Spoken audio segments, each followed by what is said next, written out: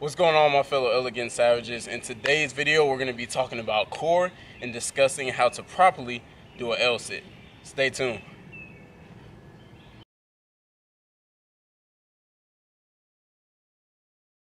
So now, for those of you all who are new to calisthenics, a lot of you all are probably wondering, what does the L-sit actually work on? Now, I already mentioned that it works on your core, specifically your lower abs is mostly what it targets.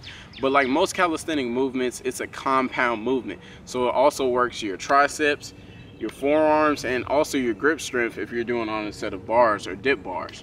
Now, as you all saw in the intro, I actually did the L-sit in 3 different versions. So I did one on the equalizer bars behind me, I did the second one on the parallettes, and then the third one on the ground. Today we're going to be discussing how to do an L-sit on the ground, and the reason why is you actually get the most pound for pound strength gains from doing it on the floor. So the first thing we always want to discuss is how to do it with the proper form. So when you're getting down on the ground, the first thing you want to do is extend your legs in front of you as far as you can, and then you want to put your hands a little bit in front of your hips. So you don't want it to be completely lined up with your hips. You want it to be slightly, probably about like a ½ inch in front of your hips. And then as you begin to push up, you want to push your chest out. So you want to have a big chest, Superman chest. You want to push your chest out and depress your shoulder blades. I know I say this a lot when we're doing push exercises, but you actually want to depress your shoulder blades. Now when you do that and you begin to lift up, you're gonna really squeeze your core and really squeeze your triceps. And what you're going to do is lean back into your triceps and have your legs lift off the ground. So you all, in a nutshell, that is how you do the L-sit. It's a very quick, simple video, but I'm sure that the very next question is, okay, I'm glad you showed me the correct form on how to do it, but what are some exercises that I can actually do to get better at doing the L-sit? And I'm glad you asked me, because the Elegant Savage is here to provide.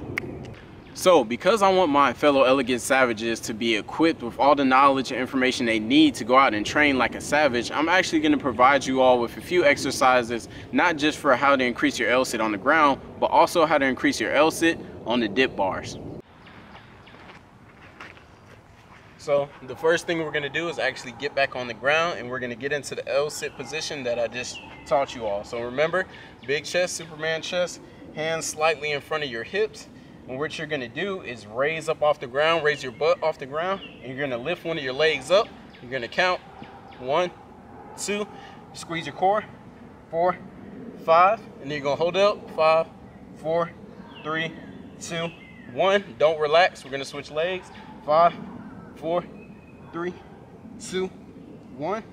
5, 4, 3, 2, 1. The best ways to train and actually get a move is to train through the movement. I found that to be true, and also by doing negatives. So this exercise actually incorporates both.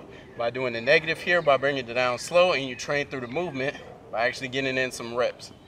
Alright, you all, and the second exercise is actually doing a tuck L-sit, and this is exactly how it sounds. So instead of actually doing an L-sit with your legs straight out, when you lift your body off the ground, you're going to bring your legs back to you. So in essence, it'll look like this. So when it comes to doing it on dip bars, I actually have 3 essential exercises that you all can be doing to get your L-sit. So the first one is knee raises. And when you're doing knee raises, you want to actually be in the exact same position. You want to push your chest out. You don't want to cave in. You want to push your chest out, big chest, lean back on your triceps, tighten that core, raise your knees up. The second thing you want to do is actually leg raises. And so you'll extend your legs out in front of you, and you'll just raise your legs. And lastly, a good thing about being able to do it on an elevated surface like the dip bars is you can actually go into an L-sit and you can alternate having one leg in a tuck and the other leg straight. So let me show y'all an example. One leg out, another leg tuck. One leg out, another one tuck, and you can just alternate. So you all, in terms of reps and sets that you can be doing for the exercises I just listed, as far as the exercises on the ground, you want to do about 3 sets between the leg raises and the negatives, and then the tuck L-sit.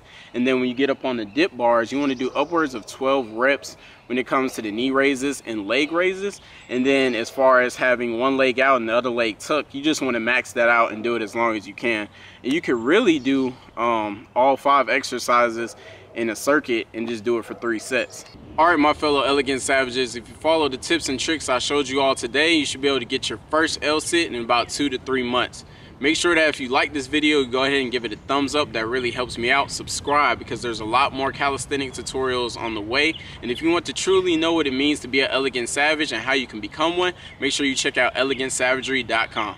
I'll see you all in the next one.